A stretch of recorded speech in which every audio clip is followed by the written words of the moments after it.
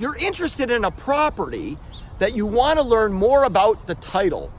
Do you have to hire an attorney to do a title search to find out who owns that property, whether there's a mortgage or any encumbrances or liens on the property? Hi, I'm Darren Findling from QuietTitle.com. No, you do not need to hire an attorney. The information is public record, and it can be obtained by going down to the Register of Deeds in the county in which the property sits. You go, you look, you pay a small fee, and you get access to all the information, the same information that a title company or an attorney would get. If you've got questions on how to proceed with title-related issues, give us a call at 877-YOUR-FIRM or go to www.QuietTitle.com.